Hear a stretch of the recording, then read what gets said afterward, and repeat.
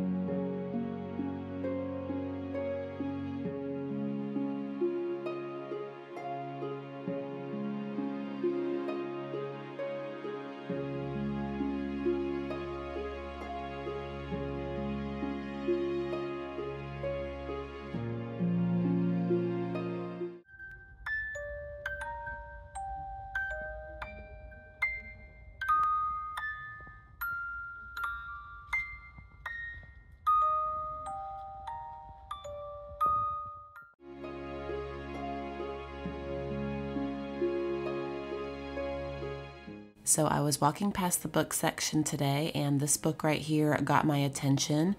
It's called Atomic Habits. It's been on my want to read list for a couple of years now. I'm so glad I found it at Goodwill today. It was only $1.29 and I have it right here on my nightstand. I've already gotten through the first chapter. It's really interesting and I'm really going to enjoy reading the rest of this book. And I've also really been liking that book light that I thrifted a couple of weeks ago. If you haven't seen that video, I will link it here at the top of the screen. So I could not leave that adorable little panda music box behind. It was only $1.99. It was vintage Otagiri. I'll definitely be saving this for a gift for someone. It works really well and it plays It's a Small World.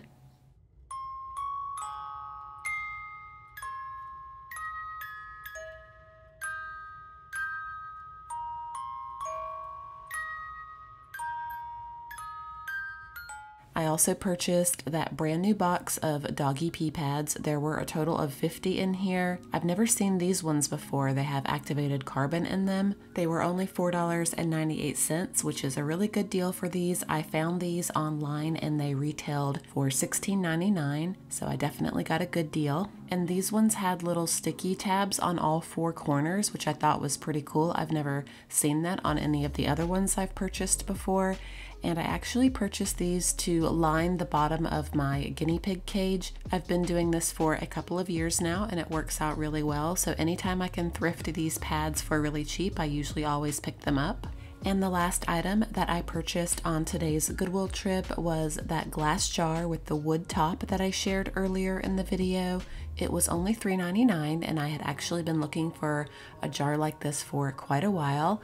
So I gave the jar a good wash and right now I'm filling it up with dog treats because I wanted a new dog treat jar for everyone's favorite thrift haul inspector, Peanut. I also wanted a jar that would go with the aesthetic of my home, so this was perfect. And as you can see, Peanut definitely approved of this thrift find and you'll have to stay tuned until the end. I also included a little funny outtake of her.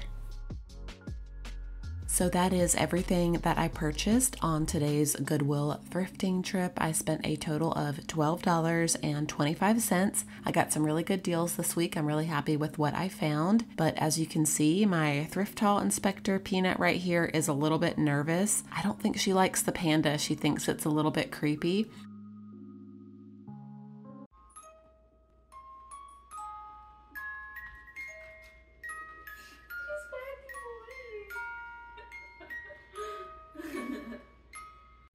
Thank you guys so much for watching today's video. We hope it inspires you to go out and go thrifting for yourself. You never know what's waiting out there for you.